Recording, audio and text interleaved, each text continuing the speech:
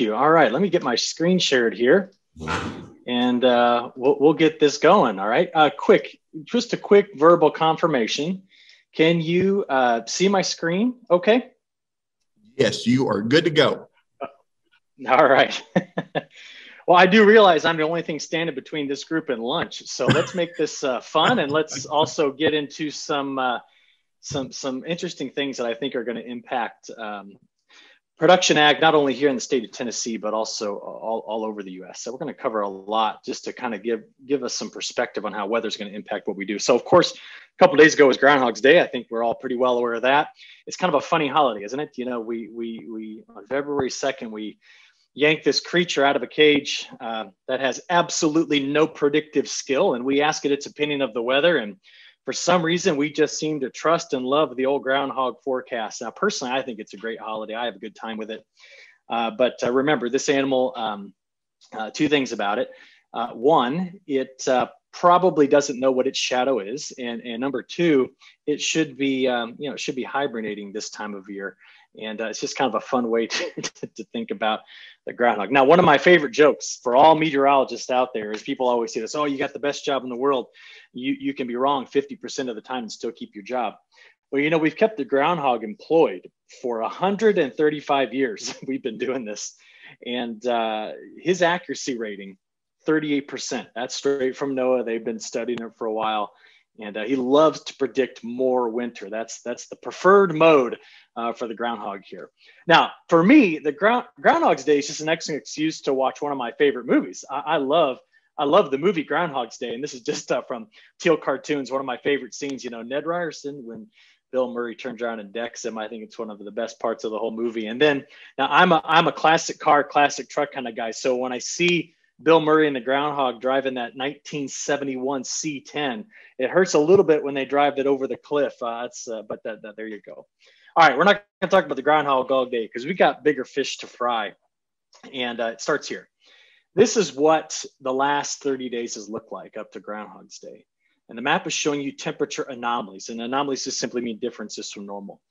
And what we notice here is this is not what was expected for winter 2020 to 2021 up to this point. And that is very, very warm conditions, up to 15 to 20 degrees above average to part of the Canadian prairie. And honestly, across much of the lower 48, a real void of sustained cold air. And that is, like I said, not what we were expecting this year. Where all that cold air, I just shifted the map a little bit for you here. All that cold air has been here in parts of Russia, or it's been in Kazakhstan, Mongolia, China. It's been on the other side of the hemisphere. And spending all that time there in January just allowed this mild air to come into the lower 48. And that is until we get past this weekend. You see, the map you're now looking at shows you maximum temperatures next Wednesday. And if you look there, you see a lot of single digits in northern plains in the upper Midwest. We see across the state of Tennessee that our temperatures going west to east, while they'll be much colder than average, we're going to be in the 30s for high temperatures. In my home state of Illinois, I'm right here where this 16 is in Champaign, Illinois. We're going to be pretty chilly here as well. And this cold air outbreak that we're about to witness has not yet been seen so far this winter. And as I saw it, it reminded me of one of my favorite books. And if you'll give me 5 minutes, I'm going to tell you a story about this. Now, I don't know if you've read this book. This book was given to me about 10 years ago. This lady, a good friend of mine, she says, hey, you need to read this. It's about weather. And I'm like, oh, I read books about weather all the time. I don't want. She goes, no, just read it. She gave it to me on a Sunday morning right after church. I went home that afternoon and I didn't put it down until I finished it. And I remember one very specific story in this book about a little boy named Walter. And I'm going to tell you his story real quick. You see, back in 1888, this was a family that had moved to North Dakota. They were from Northern Europe and they were homesteaders. They were given 160 acres. They plowed it up and they were growing. While they were there, that particular winter, the winter of 1888, was brutal to start off. But then in mid-January, in fact, on January 12th, 1888, the temperatures climbed. I mean, they shot up into the low 40s. And kids in the Northern Plains, pioneer kids who had not been to school in weeks, knew that the school was open and they were on their way to school that day. And there was one little boy named Walter who woke up that morning in his soddy. Remember learning about that? They lived in these soddies, these houses made out of dirt. Well, he woke up and he said, Mom, I got to go to school. And Mom said, sure. Now, the reason why Walter wanted to go to school so bad was he was a row monitor. And when he left, he grabbed his most prized possession. Now, Walter's mother had given him a family heirloom, which Walter's mother had gotten from her mother. And what it was a tiny little perfume bottle. And what Walter kept in there was no longer any perfume, that had all dried up, but he kept water in there. And he would take it to school so that after he did his assignments on his piece of slate, he could then use his perfume bottle to spray water on it and clean his piece of slate off. So he grabs it on his way out, heads off to school. Now, children all over the Northern Plains did that this day. What was amazing was there was no weather service, no one there to tell them what was coming out of the Canadian prairie, much like what's coming out of the Canadian prairie right now. You see, it was one of these massive, massive blizzards. The temperature was going to start off in the upper 40s and finish below zero. And the cold air that was coming in here was accompanied by a tremendous amount of snow, as you can see in some of these pictures. And the snow was so thick that they say in the book that a full-grown man couldn't see his outstretched hand, couldn't shout in the wind to yell at his neighbor. It was such a fierce blizzard. And all of these kids, Walter included, were stuck at school in the middle of the day.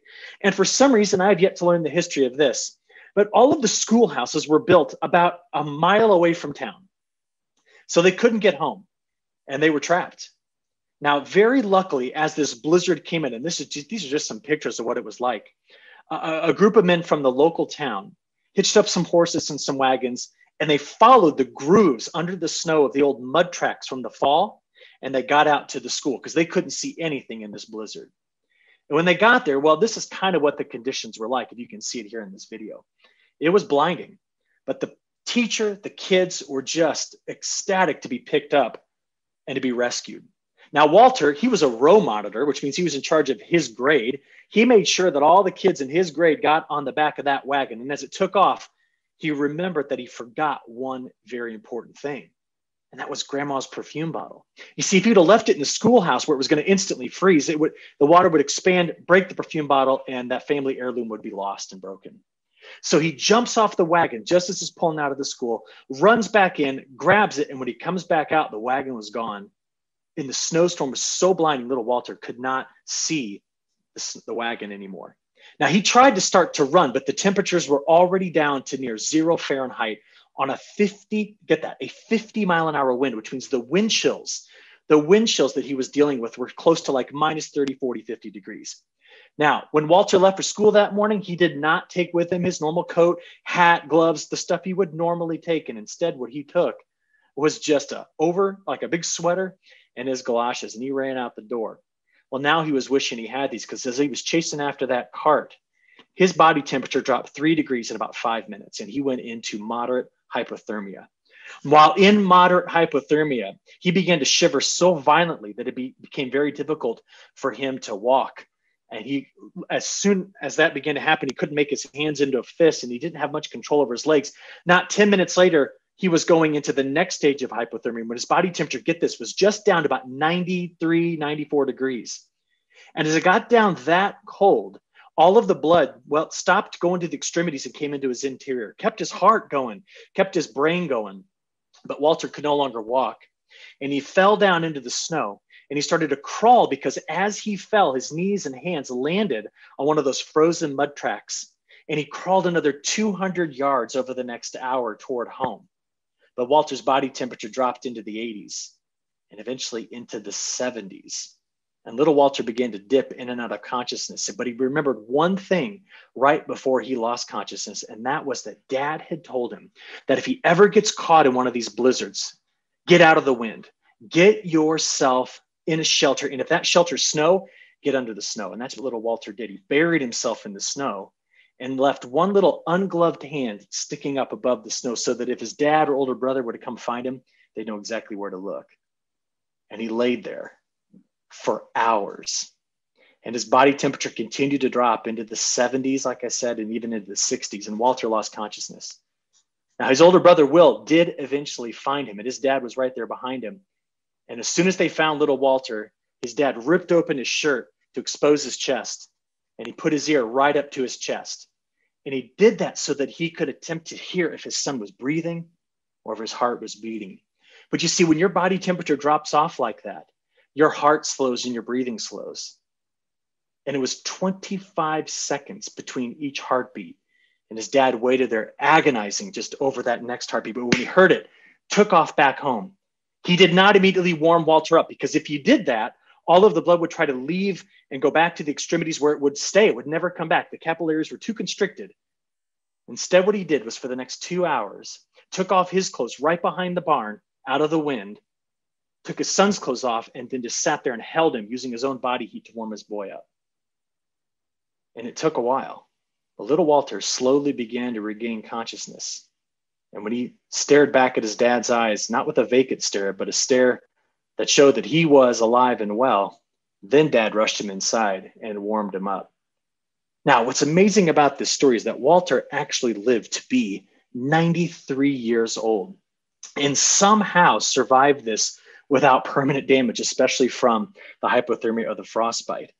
But what an amazing story about what to do when a high impact meteorology event like a blizzard takes over the northern plains.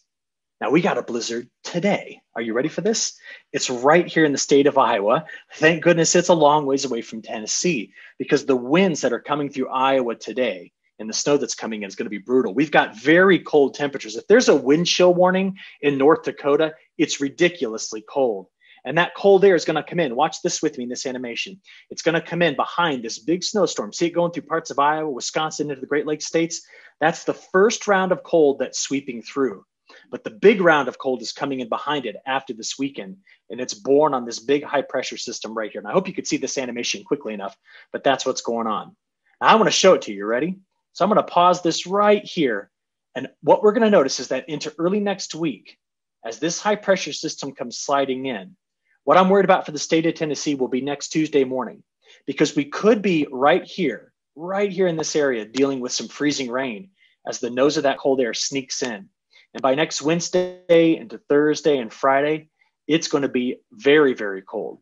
And I'm going to tell you something. I'm watching carefully next Friday for the development of a low along the coast. And I know right now you don't see the map advertising snow up in part of Tennessee, but it's a real possibility getting out that far that we could have a coastal low that runs up the East Coast and really hits us hard. All of this was born out of the Canadian prairie, and it's coming down as a 1050 high right here. Now that is anomalous weather, and it is going to send us over into a pattern that is going to remind us here in the midsection of the country exactly what winter is capable of, because we need a bit of a reminding after how warm it's been. Let me show you these temperatures. Are you ready? Here's today's temperatures. It is mild. I'm sorry that I'm keeping you at a conference today, but let me show you something. As we work our way through Friday and into Saturday and then Sunday, Monday, look at this, ready? Tuesday, Wednesday. These are high temperatures, and we're comparing them to normal here, showing you that we're going to be upwards of 20 to 25 degrees below normal. And it's going to last for a while, all the way out through day 5 through 10 in this forecast, right? So this gets us up to the 14th. This is through Valentine's Day. We have just unlocked this brutally cold Arctic air that is coming down, complements of Alaska, the Canadian prairie. And about the only thing I want to watch carefully is the fact that there'll be a little ridge over parts of Florida. And in between the two, right where I just do that last line, could be a bit of a battleground for weather systems, which is why I told you I'm a little concerned about Tennessee and south of Tennessee going into the Valentine's Day weekend. So to show you what is also going to happen, these are the temperatures forecast not for the surface air temperature, but the 4-inch soil temperature, 6 a.m. on the 15th.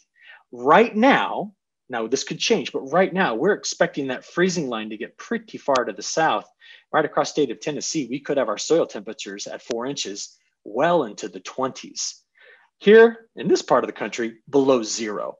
Very, very cold air coming in, and it looks as though it's going to last us through mid-month. This is the day 10 through 15 forecast, which gets us all the way up to the 19th of the month.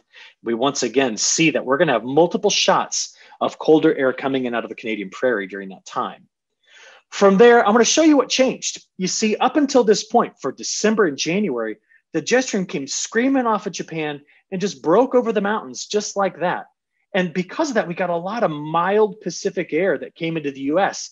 In other words, nothing came out of the Hudson Bay. Nothing came straight north. It just kind of flowed across from west to east, never really given us those deep penetrating shots of colder air. But today, I would like to show you where the air is coming from across the northern plains of the United States. So if you look right here, and then trace things back, you will see that the flow is coming around this high pressure cell over the Arctic, down through the Canadian archipelago, and is targeting the state of Iowa today. That's right, we call this cross-polar flow because the cold air that we're about to witness here in the Midwestern part of the United States came originally from Siberia. And that is what winter is capable of doing. It was helped along by the polar vortex. And if you've seen me present in the last few years, I have shown this example every time because it is a classic example of how this works. If you hate winter, you want the image on the left. Strong polar vortex, keeping all that really cold air right over the North Pole. But if the polar vortex splits and a piece of it comes over here to the Hudson Bay, we get locked into cold like we saw back in January 2019. This young lady in Minneapolis, Minnesota went outside, put a pair of her pants in water, threw them up at minus 30-degree weather. They froze in mid-flight and perfectly stuck the landing. That's the kind of cold we're talking about when the polar vortex is split. And I'm going to get nerdy here and show you exactly what it looks like. You're in the stratosphere here, way up above the surface of the Earth. And what I'm going to play for you is, I want you to watch the reds. You see the reds sitting over the North Pole, that is the displacement. And what it displaced is the polar vortex right here, by the time we get to Valentine's Day, sitting on top of the Hudson Bay. And that is the main source of the brutally cold air that will be coming into the lower 48 from now through the next 15 days. Now, in Tennessee, you've got a few more days before you have to deal with this. I'm not very excited about my state of Illinois here. And I gave a talk the other day in North Dakota, and they are really not excited about this at all. We are even getting support from this pattern out of the tropics. You see, there's something that we watch in atmospheric sciences called the MJO. Now, today, don't worry about what it means, but we watch it in all of its different phases. And historically, if the MJO is in phase 6 or phase 7, it just lets cold air out of the Canadian prairie and pushes the warm air over the southeast away. And that's what we're about to witness with this upcoming pattern. Now, I told you earlier, we did not expect this. In fact, if you heard me present earlier on in fall, I said, you know what, with the La Nina that's going to be peaking in January, we should expect throughout winter big intrusions of colder air to come out of Canada. But we just didn't see it. We did get the wetter conditions at times. And yeah, it's been dry in the Southwest, and there's been quite a bit of snow in the Northwest, but we just have not seen this cold air until now. This is what we typically get when there is a La Nina. So for the first time all winter long, the atmosphere is behaving as we had finally expected it would be doing for the last several weeks. Now, this La Nina is going to be a big piece of what I'm about to forecast for you. So I want to share what we're worried about for the rest of winter. I want to talk about spring and summer, and I want to get to this idea about what the La Nina is going to do, how the La Nina is going to change, and what it means for our weather pattern. So you ready? La Nina. First animation starts on July the 1st. You ready? And it goes through mid-January. The La Nina event is happening here. It's the cold ocean temperatures that you see emerging in the Central Pacific Ocean. Now, those cold ocean temperatures that you see there are the result of what we call strong trade winds. And it just turns out that every so often, the atmosphere meanders between El Nino and La Nina.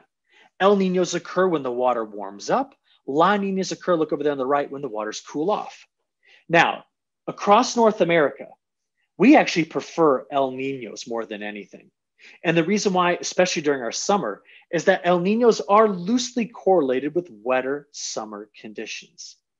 La Ninas, all that moisture goes back over to Australia, Indonesia, Southeast Asia. We tend to be drier in both North and South America, and I will talk about South America and their issues in just a few moments. So with that as the backdrop, I want to let you know we've got a long history of learning about El Nino and La Nina. This is every single one of the events since 1950. Our most recent La Nina, when it was cold, was down here in 2010 and 2011. The most recent big El Nino was 2015, 2016. And we're currently sitting right down here, see it? Into a moderate, practically strong La Nina event. Okay, with that, here is a bit of meteorology 101 for you, all right? When you get home, I want you telling everybody at the dinner table that this is what you learned today. La Nina, what does it do? It robs westward momentum. You see, the jet stream meanders north and south, and every time it builds into a big ridge, which is when it sends north, when that happens, we tend to get hot and dry. When La Nina creates a jet stream pattern that dips down far south, into deep troughs, which is what we're about to experience, okay? That's when things get cold and unsettled. Why we like El Nino so much is because this is what it does. It sends the jet stream much more zonal, more west-east, flowing very quickly across the lower 48. We get more routine weather systems. And boy, California wants nothing more than an El Nino right now to cure their long-standing drought problems.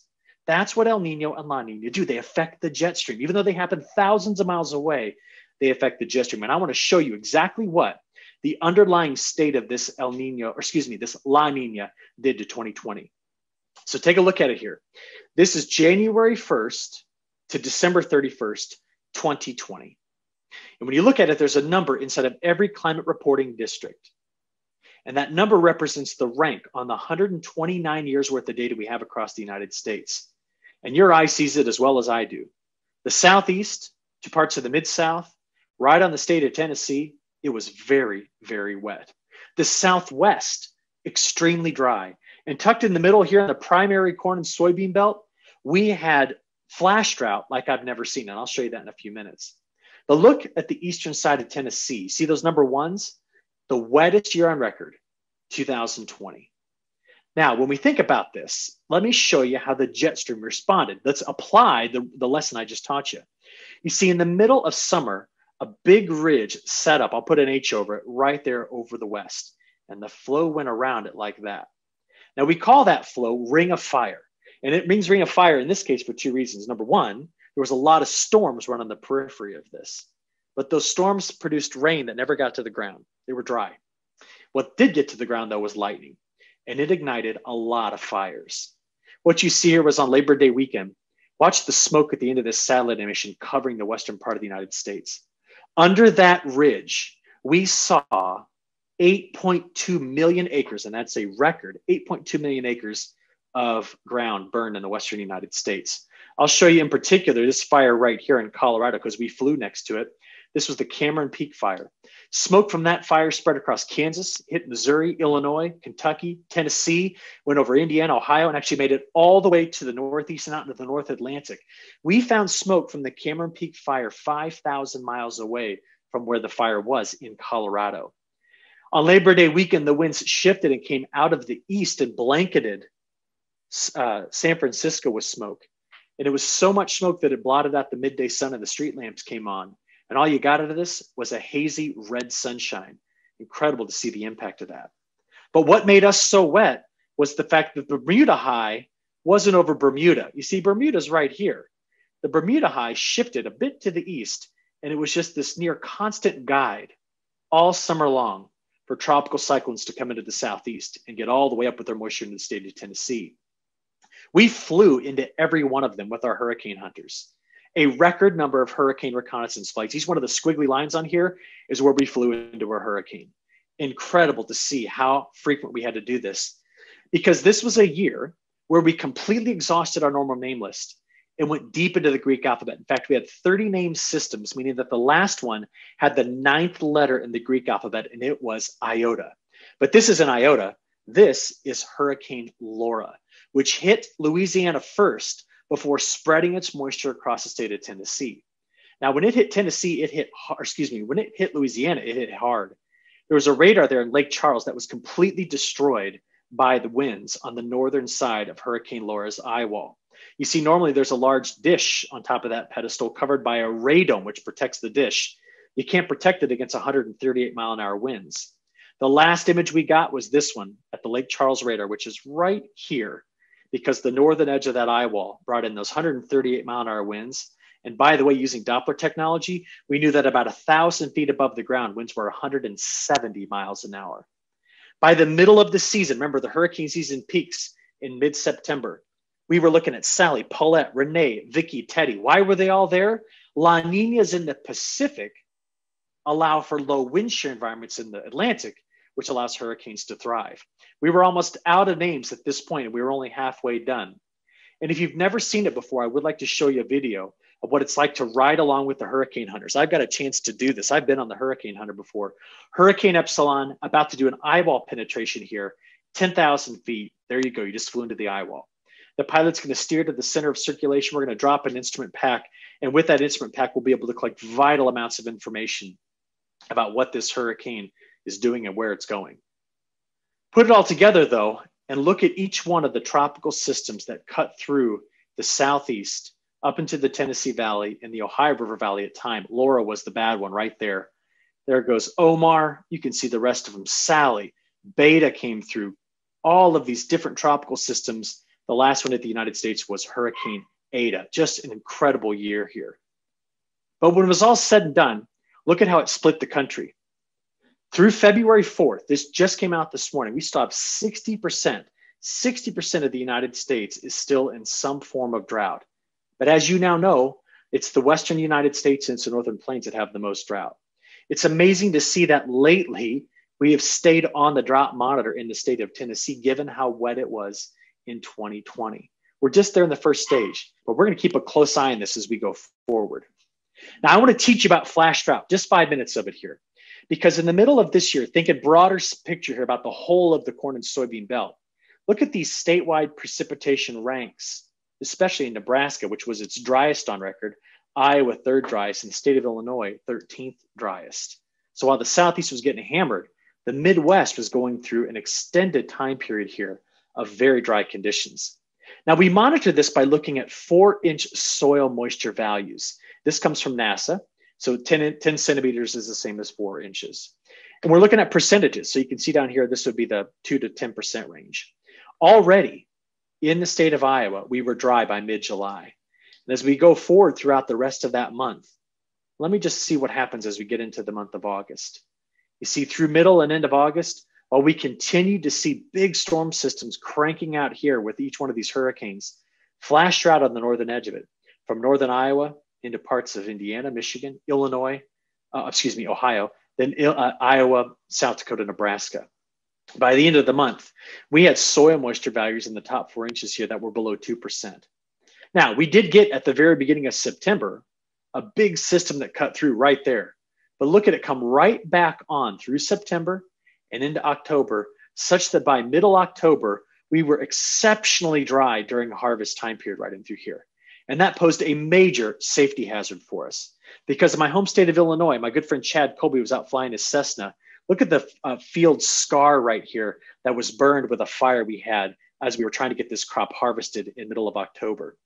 And then here's this picture, southeastern South Dakota.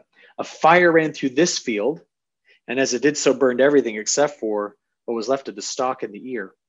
And what was amazing about this is the guy went ahead and decided to try to harvest this.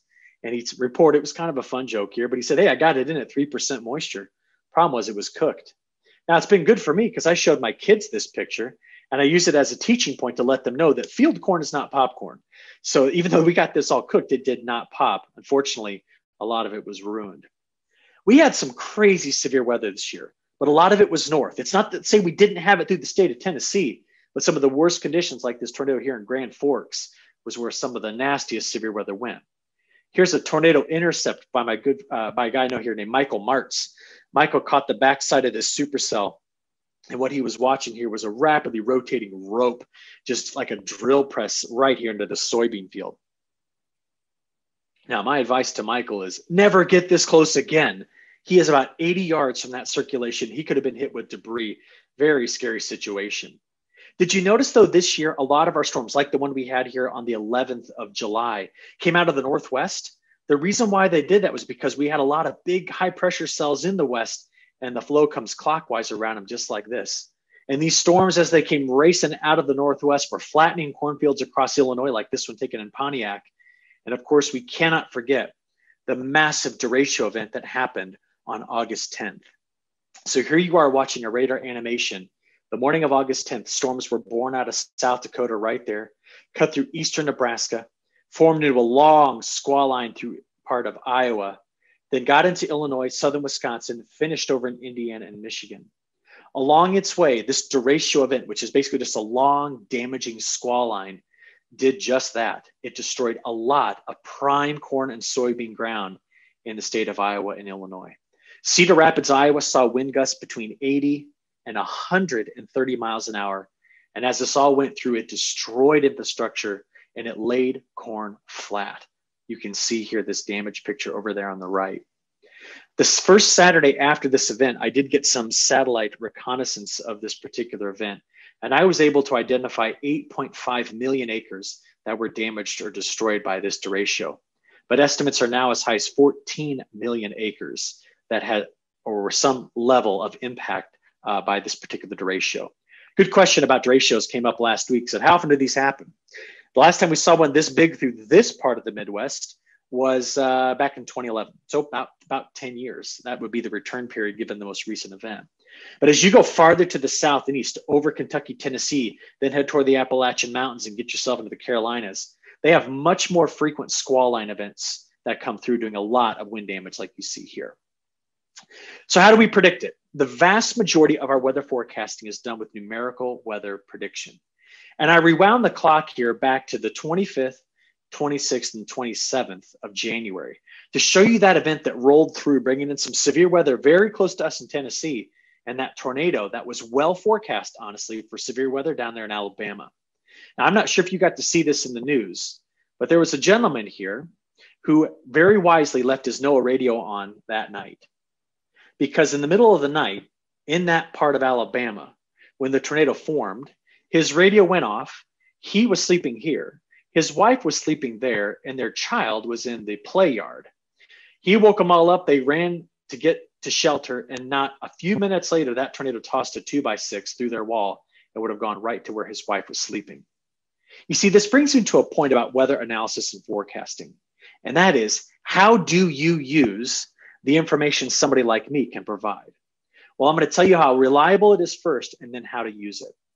What you've got here is where I derive most of my weather forecasting information. It comes from two major centers, the National Center for Environmental Prediction, their flagship model called the GFS, okay, stands for Global Forecasting System. And then we have the European Center, the European Center for Medium Range Weather Forecasting, or the ECMWF, also commonly called the European model. These are the best two global weather forecasting centers on the planet, bar none. And that's why I use them all the time. Statistically, the ECMWF is a superior model, and I can show you those statistics, but what I really want you to remember is this. You see, to answer that question, how do you use my weather information? You need to remember this figure. It's the accuracy or the skill of weather forecasting is a function of time. And you can see that through the next 5, maybe 7 or 8 days, our ability to pinpoint your weather is relatively high. So how do you use it? You use the near-term weather forecast information to plan your operations. You plan out your week based upon weather, the timing of rainfall, the prediction of inversions, certain wind speeds, humidity levels, and you watch it during winter to know when we're going to get those cold air outbreaks, big snowstorms, ice storms, and heavy rainfall. But you see, we call everything from day 10, about day 10 to day 15, all the way out to day 45, no man's land.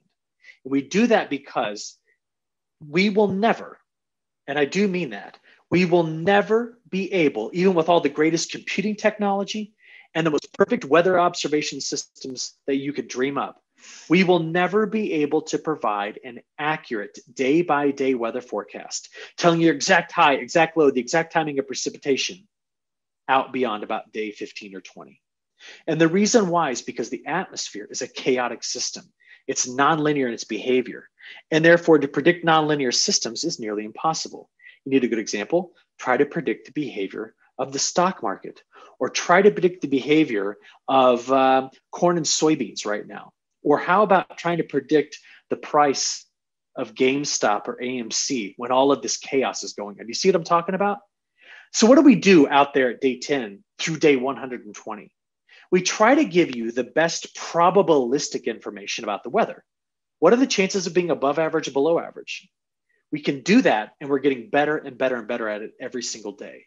So you use the near-term weather forecast information to plan your operations. You look at the long-term stuff to get a hint as to what the atmosphere could deliver and how it could affect your yield and productivity.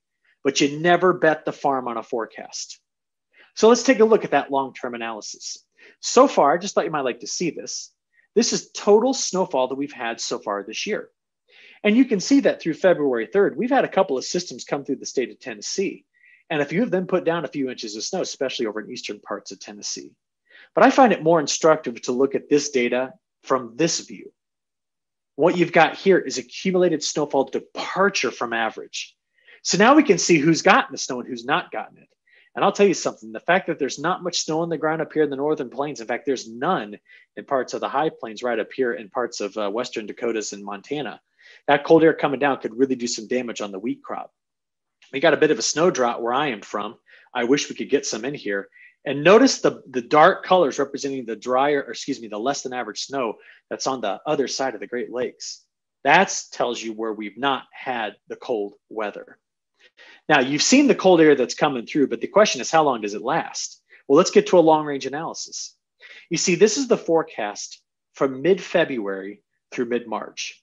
Now, do you remember back earlier me telling you that with the cold air coming in like this, but some subtropical ridging happening right in through here, I drew a line straight through there saying that's going to be the battleground.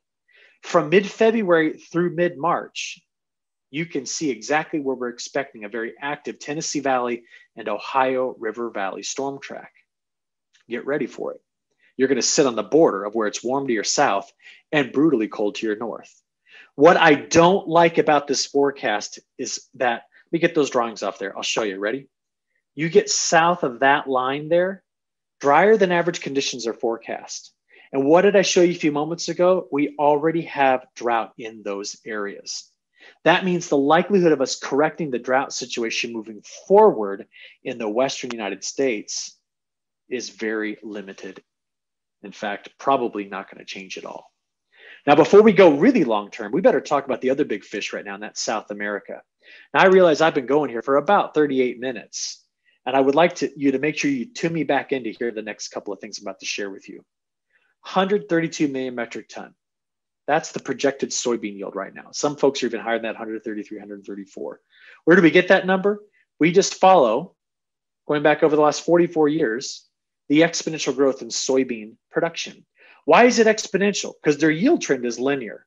Why is the the production exponential? Every year they have the ability to add somewhere between 1 million and this year maybe as much as 4 million acres of new soybeans. I need to undo something that a lot of people are told that is incorrect about Brazil.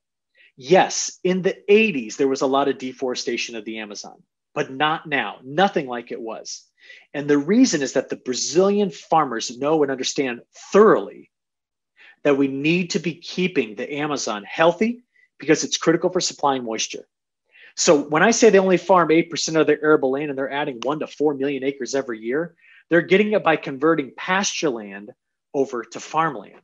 And just so that you know, the state of Mato Grosso right here on my inset map, you could fit Texas inside of it. And Mato Grosso every year right now grows the equivalent of an Illinois plus an Iowa soybean crop. Now, thinking about that, you need to know this research. I'm going to summarize it very quickly. They need rains to return on the monsoon in September and October. The long-term research, which is shown to you here, you can see it right here and right here, is that something called the vapor pressure deficit is expanding their dry season. And through the month of October, over the last 40 years, we have seen a decline in October precipitation in Mato Grosso. Now, what does that mean? That means it's pushing their planting time period later and later, which then compresses their season and also makes them plant the safrinha crop later and later. And in 2020 to 2021, the state of Mato Grosso, right here, has been the driest in the last 40 years. I got them all right there over there on the left for you. Now, you might be thinking, it's the driest in 40 years and 30% of their soybeans are grown there. It's going to be a disaster. Sorry, it's not. And the reason why is, even when it's very dry in Brazil, they can still get 2 to 3 inches of rain a week. They normally can get 4 to 5. Where it's been wet has been in southern Brazil, and that's making up for some yield losses in northern Brazil and in eastern Brazil. It's also been wet in Argentina over the last month. In fact, to show you how wet it's been, take a look at the figure on the left first, the last 2 weeks. These colors up here go from 6 to 10 inches. And just in the last 2 weeks, you can see that southern Brazil and Argentina have seen a lot of rainfall. The video on the right is from Paraguay. The flooding there after 10 inches of rainfall has been just widespread. So they're almost dealing with too much rain south and not enough rain to the east. Well, quickly, so we can get onto this long-range forecast, you can see where the drought is, but the wetter conditions are south. And that little place I just drew the hatched line over, That's about 70% of Brazil's soybean production, okay? The rest of it's gonna be over here in Brazil's east, stretching into Mato Grosso. Argentina looks dry, but lately they've got some big storms that rolled through to help out that soil moisture. Over the last few weeks, we have learned that they are on their slowest harvesting pace, and we expect that to be a 15 to 20-day delay to continue, which means our export markets are going to have to make up for that difference. So we've known this and been planning for it. But looking a little bit longer term, well, over the next 10 days, they couldn't be any happier that they're going to dry out in southern Brazil. See the wetter conditions on the line I just drew here? That's the same place they're trying to harvest right now. And if over the next week, there's an additional 1 to 4 inches of rain on top of what is normal, which is 3 to 5 inches of rain, we're going to be talking here about flooding going to keep those farmers out of the field, possibly delaying harvest even longer. And that's going to delay when we put in the safrinha corn and the safrinha cotton. From here on out, from mid-February to mid-March, attention is going to go south. Because if they go back over into drought conditions in Argentina, southern Brazil, Uruguay, that could be a signal that during grain fill for that important crop in Argentina, they could have some trouble here with too dry conditions. So what I'm trying to tell you is that the weather premium coming out of South America that's already in our markets is going to be there for a while. All right, let's get back to it and finish this up. As we look longer term, this La Nina is going to be here for several more months. For those of us in the Midwest, so I'm talking about Illinois, Iowa, up to the Dakotas, we're worried about this area right here. Not the main push of colder air, which is over, or excuse me, colder water, which is there. We're worried about cold water showing up and staying in this area. Now, you shouldn't be as worried about it in Tennessee as we are in Illinois, Iowa, and Nebraska.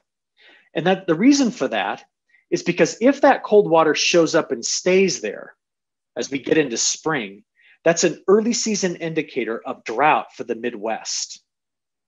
Now, more on that in a moment. This drought situation already occupies a big section of the Midwest. And the drought that's in parts of Nebraska, the Dakotas, Minnesota, Western Iowa, it's going nowhere during winter. And the reason why? The soil's frozen. You can't get the moisture back into it anyways. But the likelihood of us continuing to look like this moving forward is high. Now, for you in the state of Tennessee, I want you to watch out for drought development early this spring from the lower Mississippi River Delta all the way to North Carolina.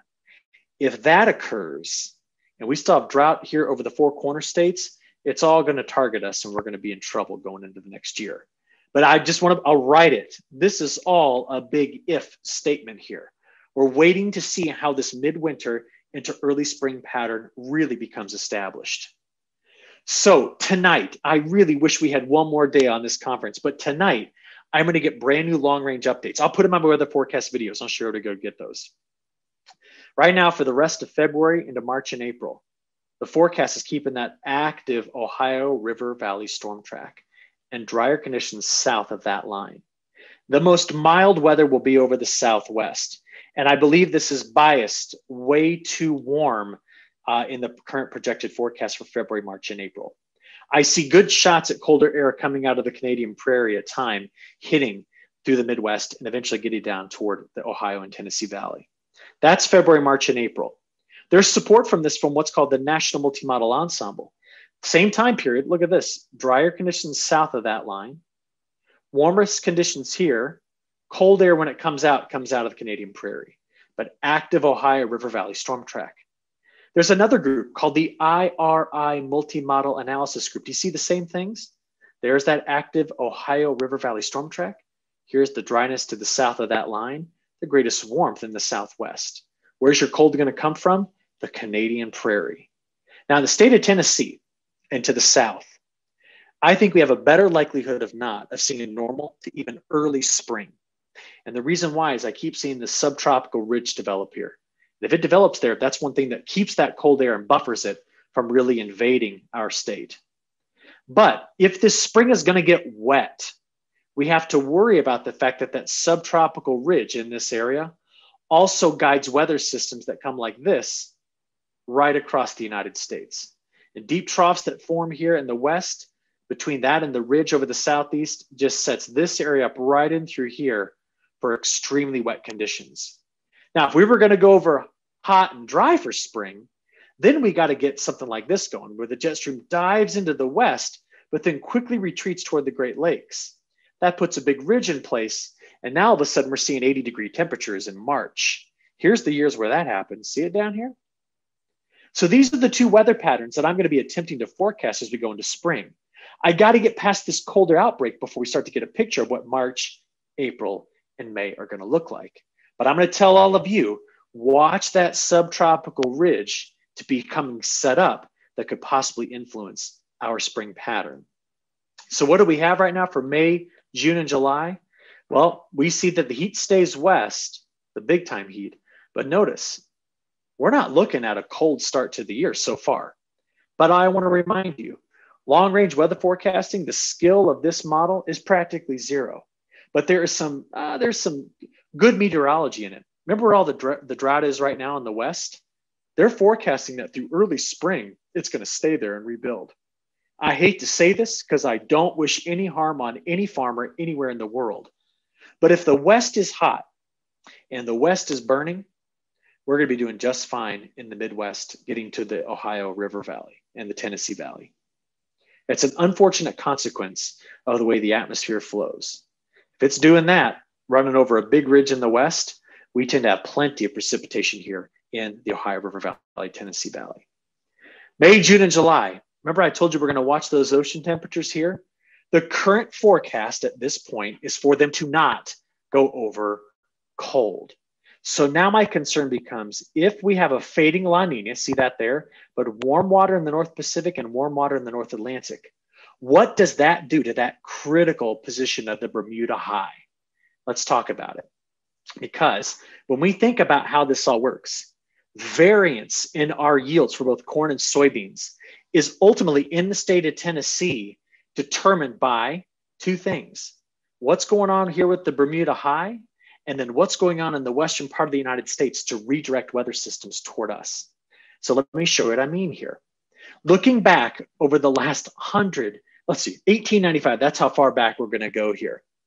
During the 125-year time period, the primary corn and soybean belt, and Tennessee is included in this, we've seen an increase in total precipitation. Yet we still have big drought years that happen. I just circled 2012 and 1988, but here's 1976. You can see these years going back in time. Thinking about that, I want to know what robs us of yield in the Midwest first, and then we'll come over to Tennessee as I wrap up my talk today.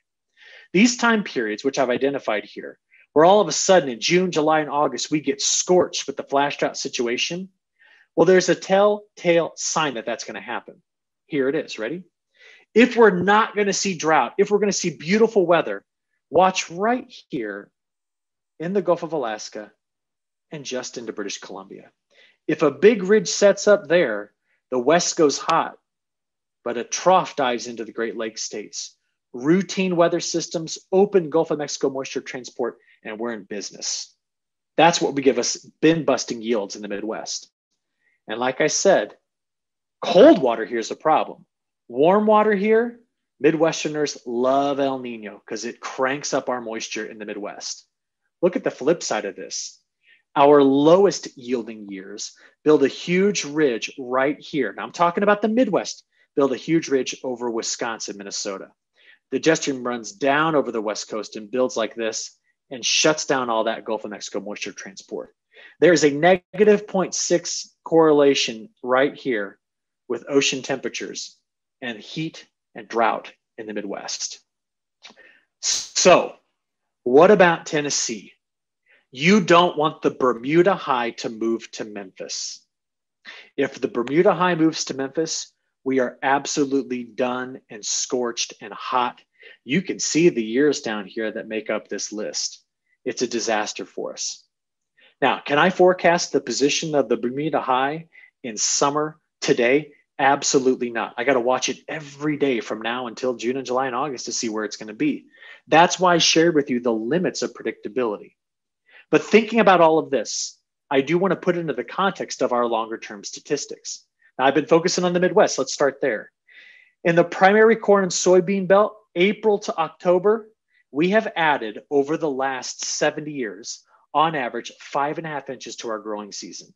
That's what's helping productivity stay so high and making droughts few and far between. Iowa has tripled the number of heavy rainfall events defined as 2 inches of rainfall or more in a 24-hour time period. And my home state of Illinois has doubled that number, which means our rainfall is getting delivered more and more in big helpings, followed by longer stretches of drier weather. What about Tennessee? Through Tennessee, April to October, we've increased our rainfall 6 inches on average over the last 70 years. And we've doubled the frequency of our big rainfall events. Now, why I tell you all of this as I start to wrap up today is the key to success in the future management of our crops boils down to water and water management. This is not how you do it. I've been showing this video now for a year. It's one of my favorites. This young man, clearly excited to be throwing 5-gallon buckets of water over a fence with holes in it, is not taking care of his water problem. To be sustainable in agriculture is to manage soil health. Because when weather throws in the wild card, the healthier your soil, the greatest it will resist erosion. It will resist nutrient loss. It will resist the problems that come from flood and drought. That's my key message as I finish this up. And if you'll give me 2 more minutes, I'm going to make this a really good take-home point that you can talk about over lunch, all right? Here's my last story. Remember the Dust Bowl of the 1930s? People were given land, like I talked about earlier, the Homestead Act. Move west, here's 160 acres, plow it up, grow grain, pay taxes. Here it is for free. Problem was, from the late 1800s to the early 1930s, drought, when it happened, was typically short-lived. But in the 1930s, a long-standing drought built in the Midwest into the Great Plains. And we exacerbated it with terrible soil management. You see, what we didn't know then was that the common thought about managing your soil to prevent erosion was to plow, recreationally plow any time you could, plow often. If you got a rain and you don't have a crop in the field, plow, get that soil turned over so that you can store that water. But what we didn't know is we were destroying the soil integrity. And in the 1930s, when the socioeconomic crisis of the Dust Bowl hit, the dust began to blow. Now, this particular event was incredible. And these dust storms stretched the entirety of the Great Plains. Here's one viewed from an airplane, just showing you what that dust looked like. These dust storms raged across the central part of the United States for years on end. The worst one was called Black Sunday, April 14th, 1935. That dust storm made it all the way to the East Coast. Here's just a couple of pictures from it. And they stretched clear all the way up to the northern plains of the United States. Now, while this was going on, a giant arose in the middle of this dust storm, a giant in soil conservation. And I want to tell you his story here in my last little bit. Hugh Bennett. You see, Hugh Bennett learned from his father and grandfather that the practices in place in the Midwest, where the US government told those Midwestern farmers and those Great Plain farmers that the soil was indestructible and inexhaustible. That's a quote, by the way. He learned that it wasn't. He learned that the practices we had in place were not working for the soil. He used cover crops before cover crops were cool. He did no-till before no-till was a scientific practice. And he was very good about managing his soil. Now, he wanted to tell everybody about his research. So he did. He started going all over the country, telling farmers, talking to local farmer groups, state governments, and he actually got an audience with the United States Senate to talk about how land management in the Midwest and in the Great Plains was failing them, turning our bread basket into a dust bowl. Now, when you look at it here, that quote over there on the right was from a book called The Worst Hard Time. And it said from Hugh Bennett that when the people along the eastern seaboard began to taste the fresh soil from the plains 2,000 miles away, many of them for the first time realized that somewhere something had gone wrong with the land. And he got an audience with Congress 5 days after the Black Blizzard of 1935 on April 15th. Now, this is the story we're going to finish with. Hugh Bennett, in front of the Senate, did what I would have done. He's a scientist. He showed charts and graphs and data and statistics and said, this is what's happening in the plains. You're going to lose the breadbasket if we don't do something different. And you know what the senators did? Their thought was, we got bigger fish to fry. We're in the middle of the Great Depression. And they fell asleep during his testimony. Now listen up. In the middle of his testimony, one of Hugh Bennett's aides tugged on his pant leg and said, Hugh, we just got a report that coming from Kansas and Oklahoma, went over the Mid-South, hit Tennessee. It's over the Appalachian Mountains. One of these dust storms is coming to Washington, D.C. The report said it'll be here in an hour. Hugh looked down and knew exactly what he was going to do. He was going to stall. Now, we know about stalling in the Senate, right? As those senators slept, Hugh Bennett over the next hour built his talk into this massive crescendo as one of these huge dust storms encroached on the city. And as it got closer and closer, the sky began to look something like this. And those sleeping senators woke up to walk over to the windows and look outside and see the sky getting this coppery hue, getting darker and darker. Now, Hugh watched them all walk over there, and he followed them. And as they were standing in amazement, tasting the soil from the Great Plains, he waited for the perfect moment when all was quiet. And he said, this, gentlemen, is what I'm talking about. There goes Oklahoma. And those senators turned around, and I imagine they looked right at Hugh Bennett and got the big picture.